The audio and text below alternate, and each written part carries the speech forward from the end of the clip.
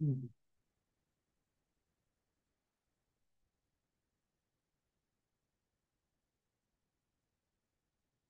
anyone have a question?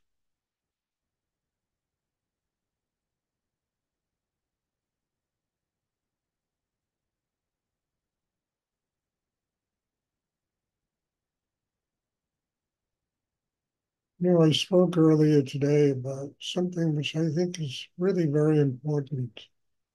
I mean, the essence of this meditation practice is really about the uplifting of people who practice it. It's about connecting to a spiritual life. It's about developing one's humanity. It's about learning how to live in this world consciously. It's about learning patience, and it's about learning compassion, and it's about really learning how to become, fully a human being. So it's on two levels, and both of them go together. The first is the spiritual. We need the energy, we need the spirit, we need the Shakti in order to nurture us so that we can develop our humanity. But our humanity has to comply. We have to be willing to do the work that enables us to receive that kind of Shakti, to receive that kind of energy, and to use that energy through the development of a chakra system that enables us to tap highest levels of what it means to be human. I mean, these are the steps to spiritual enlightenment. And they work together. I mean, there's no separation between, the physical and the metaphysical, between the human and the divine. It's all one. And all our job is to learn how to use each one of these levels consciously so that we grow inside ourselves and we uplift our consciousness. We free ourselves of depression, of unhappiness, of, insecurity, et cetera, on this path, that really takes us to a state of enlightenment. But if our humanity isn't developed, forget about it, because there's always going to be all that neurosis and anxiety running interference, fear, et cetera, et cetera. So this work is on many levels, and they all have to be done successfully in order for us to grow. Nothing is in competition with anything else. And everything that takes place in a human being's life is there for a singular purpose, to teach them about themselves and what they have to do to grow every day. It's rarely ever used that way. People get depressed when things go wrong, they get unhappy, they waste months and months of their life sinking into states of depression, which, and all the universe is telling them is you have to get stronger. You have to build an inner life that doesn't allow you to sink into states of depression and unhappiness.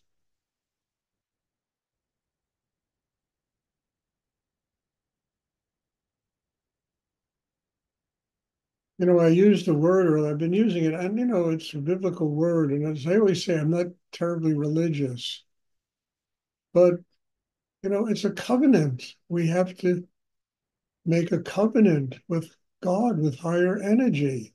It's an agreement, it's a contract we have to sign between ourselves that we are here to do the work, and a connection with God to where we'll get the energy to do the work that we have to do. And the word work often has negative connotations. It doesn't mean one doesn't enjoy themselves, one doesn't laugh, have fun, do things that are amusing, and that life is a state of happiness. It means that we take those moments that we are given to do inner work and we consciously do it. and allow it to touch every area of our life. And part of it is getting rid of heaviness inside. That thing that says, I can't do it. It's too much. It's not too much. It wouldn't be given to you if it was too much. It's whether one is willing to do the work, to make that commitment.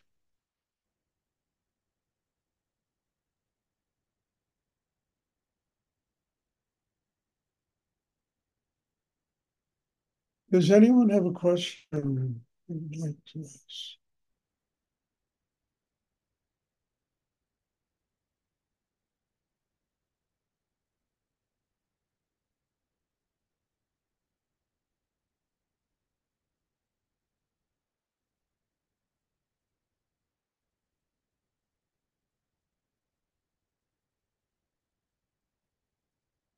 Somebody must have a question.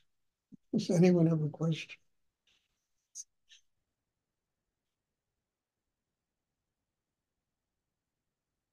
Stuart, I have a question. Yes, Bob.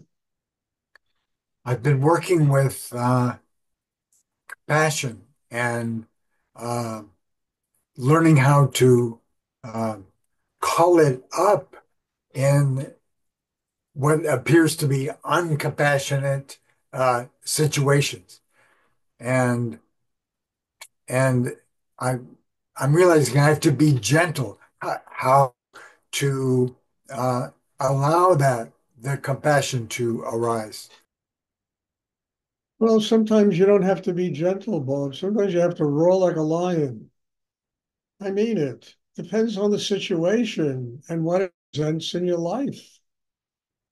So don't have preconceptions about the way you're supposed to function because who knows, stuff comes up that you really have to roar like a lion in order to, take care of a situation.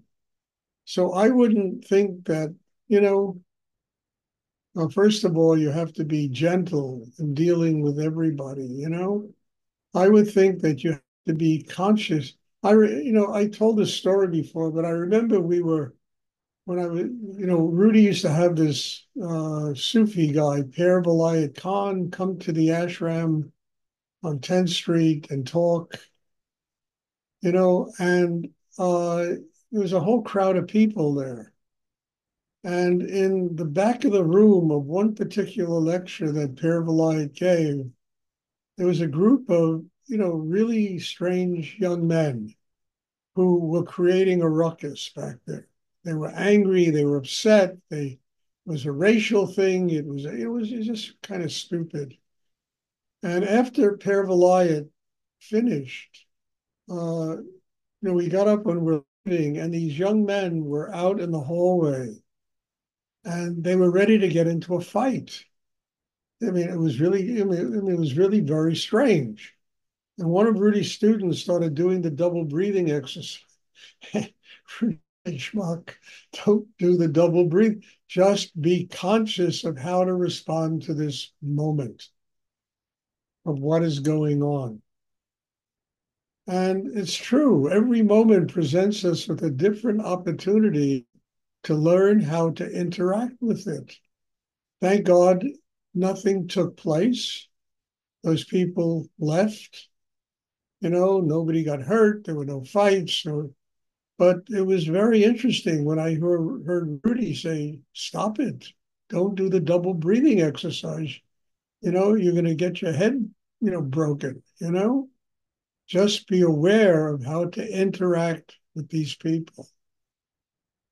And I've had in my own life, dealing in business, dealing in all kinds of things I've been through in my life. I couldn't stand there and do the double breathing exercise while I was dealing with people in business. I had to be totally aware of what was being presented to me. And it was a test of whether or not the meditation exercise made me strong enough inside to do all this other stuff. So I didn't wind up getting into my emotions, my mind, my fear, my insecurity. I was, you know, completely centered inside and having to deal with sometimes very tense situations. I mean, not situations where people are going to come to blows, but money's involved, things can get very tense. And I'm sure you all know that. They get very, very tense. So it was the work in the meditation class that gave me the inner capacity to centered in the midst of extremely difficult circumstances sometimes. So it's not a matter of being gentle or being a lion, it's a matter of being centered and building that center in your meditation and then taking it with you into all areas of life.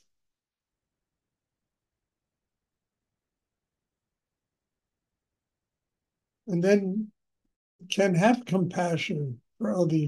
In fact, you just listen to people. I remember once I got home, so I was studying with Rudy in the building where I was living, and the landlord started screaming at me about something I didn't do.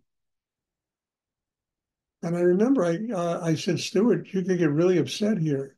And he said, no, you learned something in your meditation. And I just got centered. I just let him, he went on and on and on. Wasn't the landlord, the superintendent. He went on and on and on until he completely exhausted his energy. And then he looked at me and he started smiling and he said, leave me alone. I mean, I didn't say one word to him. I just listened to him. This and that. I forgot what it was about. It was something stupid. And then he got, just leave me alone. I don't want to be bothered with this anymore. Exhausted all the anger. And it wasn't even angry at me. He probably was angry at his wife or angry at some uncle who did something to him and was trying to dump all that anger on me.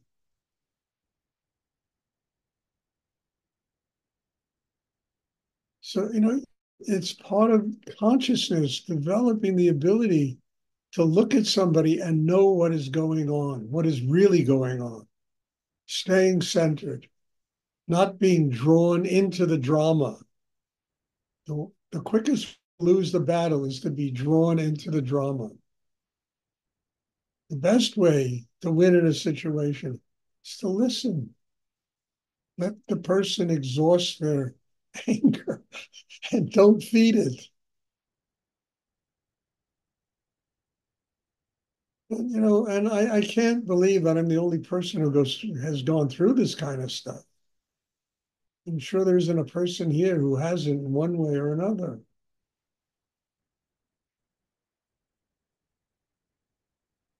And that's what the meditation class is for. Do you understand? To build that system and then take it with you into everything you do in life. I mean, I've said it before, I'll say it again. One of the reasons I stayed in business for so long, and this is really true. It was constantly presenting me with situations like that. And it was one of the places where I really learned how to stay centered. I had no choice. I mean, dealing with people that were extremely tense, had no training, had no spiritual knowledge. And the incredible thing about it is dealing with all these people, and we're dealing in spiritual art, Buddhas and Shivas, and it was unbelievable. And they had no idea what the art was all about, except they had some of them good taste in art, and it was all about money. That's what it was about. And that gets really tense. And the only way I could deal with them is I had to build that system in the meditation class that gave me the capacity to deal with them without allowing them to drag me into their dramas.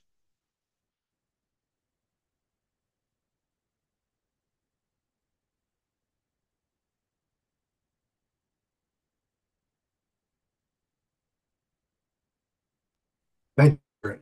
You're welcome, Bob. It's just an investment in yourself. Let's say it's an investment in one's sanity because the world is I mean, look what we live in today, this crazy place we live in. if you don't get centered and build that kind of an inner life, man, it'll suck you. You're going to be complaining about the politics and the money and the interest rates and the this and the that and all the crap that goes on in the world, you know?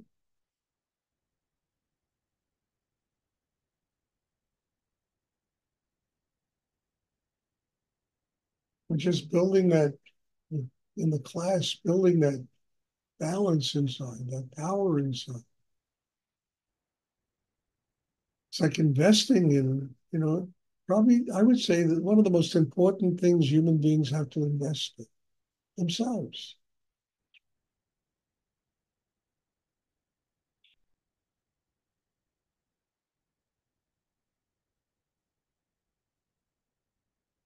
Does anyone else have a question? Any like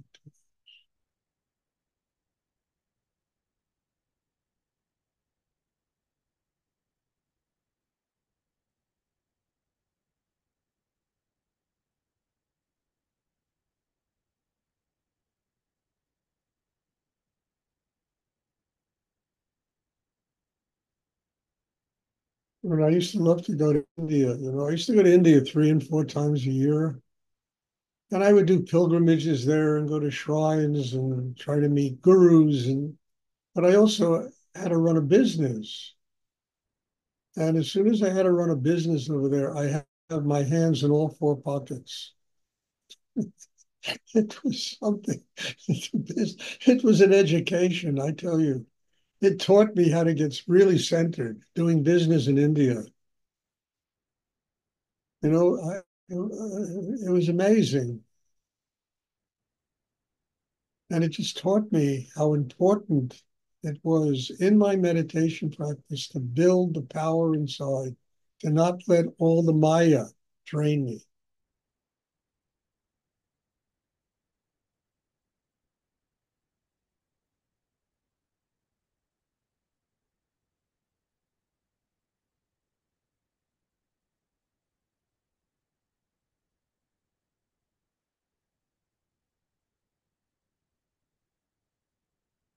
Does anyone else have a question? Okay, thank you. God bless you. Questions are great. They bring out wonderful things I had no plans on talking about come out. So thank you. And God bless you all. There will be meditation tomorrow evening. I'm looking forward to seeing everybody. Thank Thank you. Love you. Thank you, Stuart. you. You. Thank you, Bye. Stuart.